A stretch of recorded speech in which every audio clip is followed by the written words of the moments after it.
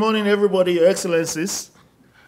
It is my privilege this morning to represent the Chairperson of the African Union Commission, His Excellency Dr. Musa Faki Mahamat, to launch the inaugural Africa Biennial Report on Disaster Risk Reduction from 2015 to 2018.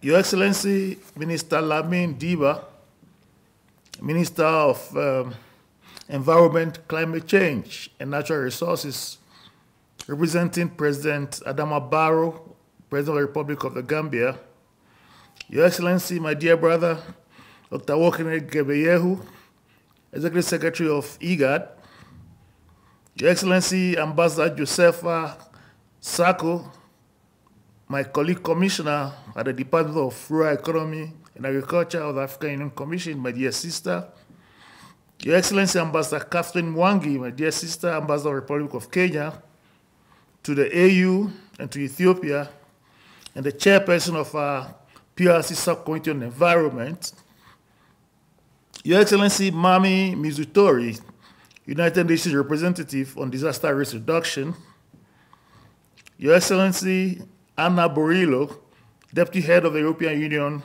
Delegation to the African Union, distinguished guests, members of the media, brothers and sisters, ladies and gentlemen.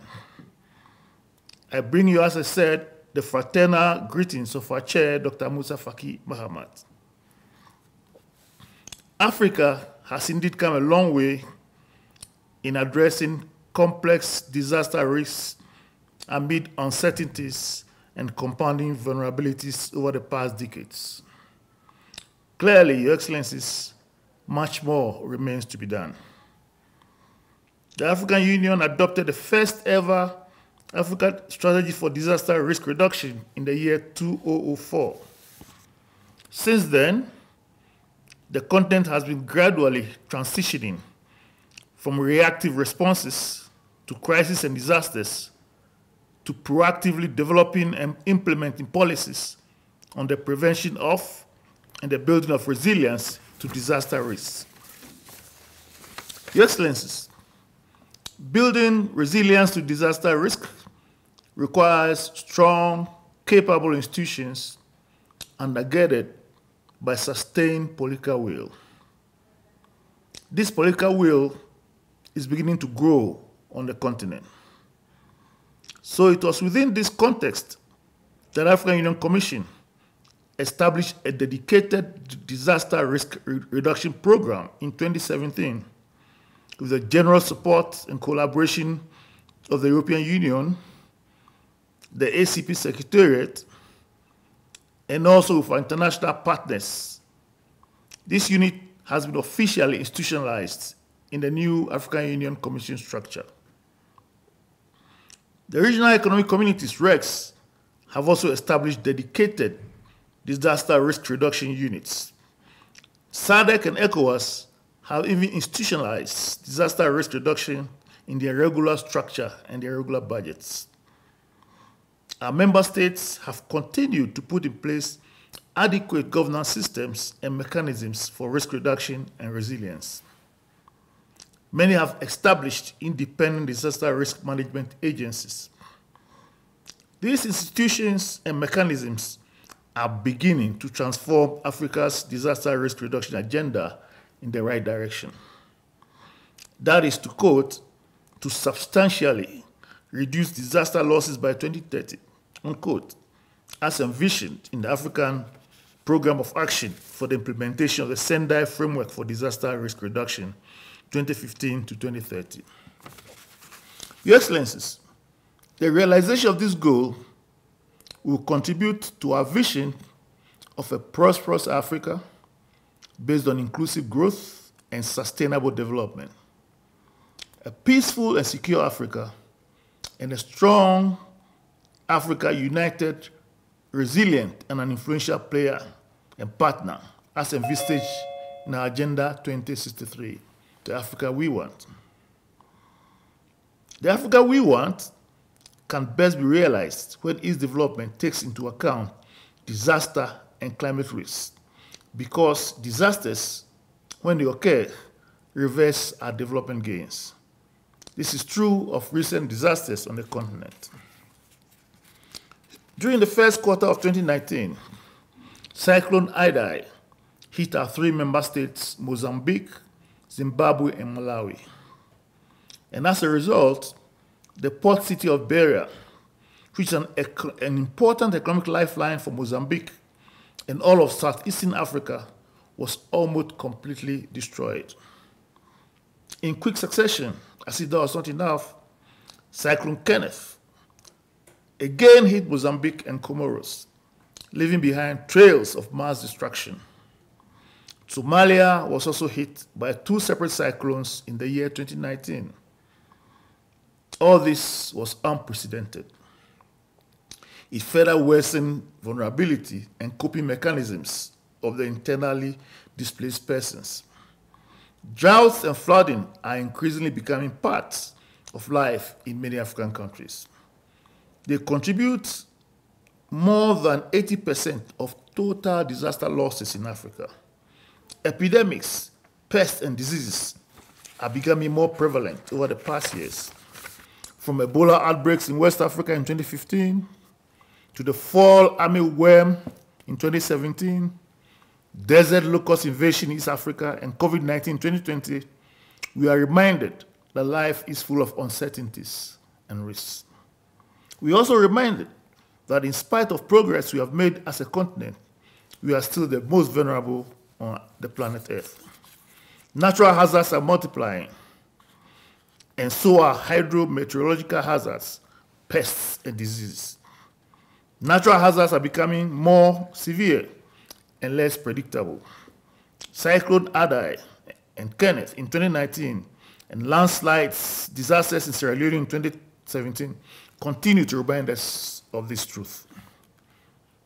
We are also reminded that natural hazards are becoming more frequent as we witness ongoing droughts and floods in Africa. And we are once again reminded that the worst disasters are probably yet to happen if we do not build strong institutions for resilience.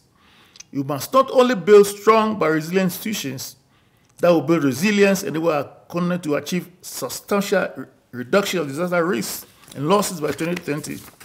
We also have to achieve substantial reduction in disaster risks losses, and we must undertake the following urgent tasks if we are to achieve that. One, we must maintain the political momentum generated and further increase our political will to translate political commitments into action.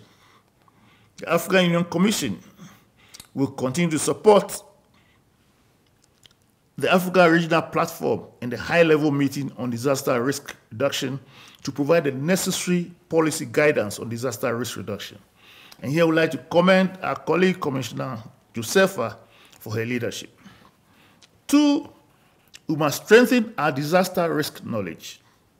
This knowledge must be used to inform disaster risk management and to create policies for intervention. It must be used to inform development planning as well.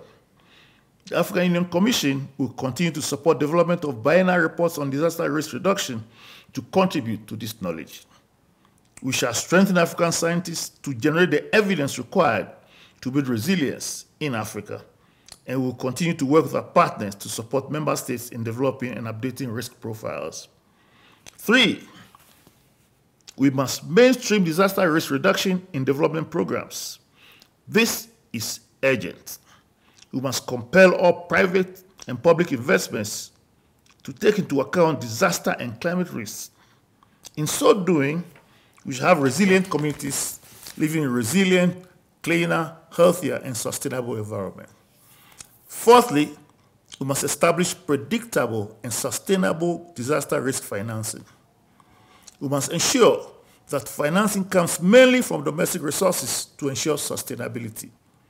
We must strengthen collaboration with our development partners to invest in resilience. We must ensure that such risk financing mechanisms are linked to early warning facilities for early recovery, early response. Fifthly, and perhaps lastly, we must establish agile early warning systems for natural hazards. We need to ensure that such systems have strong institutional arrangements to facilitate swift and early action. We also need to ensure that early warning systems are operational and spontaneous. We must link the systems with other early warning systems, such as those relating to conflict and disease surveillance. In line with this, Your Excellencies, the African Union is in discussions with the governments of Italy, the United Nations Office for Disaster Risk Reduction, and other partners to support the establishment of a continental early warning center for natural hazards that will interact with existing continental conflicts early warning systems to do with epidemics and other surveillance situation room. Prior, Your Excellencies, to the establishment of the early warning system, a coherent institutional framework needs to be developed. Work is underway in developing, with support from Sweden and the United Nations Development Programme, with the systems operationalized in the African Union to have a harmonized response for most of these hazards that affect our continent. I wish to conclude, Your Excellencies, by thanking His Excellency President Adama Barrow and also Minister Lamin Diba, through whom we are having the opportunity to launch this inaugural Africa report on disaster risk reduction.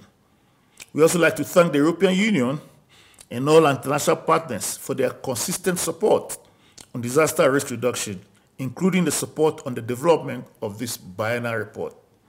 May I now respectfully invite Minister Lamin Barrow to officially launch this inaugural report on behalf of President Barrow of the Republic of Gambia. I'd like to thank you for your kind and polite attention. Thank you so much.